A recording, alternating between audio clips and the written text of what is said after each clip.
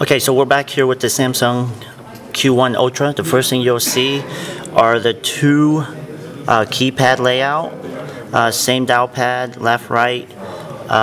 There's a mouse selection of some sort here, dial key. The left hand side.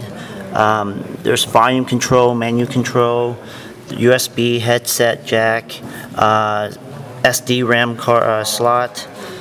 Let's see here, what else we've got. On the side, we've got the hold button. There looks like more USB, Ethernet.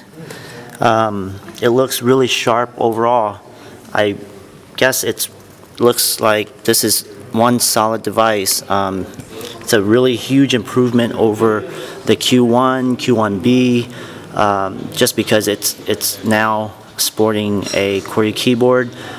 This is the second generation, and from what I can see here in the spec, it runs Intel CPU. It's running Vista, 7-inch WSVGA. It's sporting 1 GB of DDR2 RAM. Looks like it's going to sport an optional dual camera, navigational pack, USB keyboard.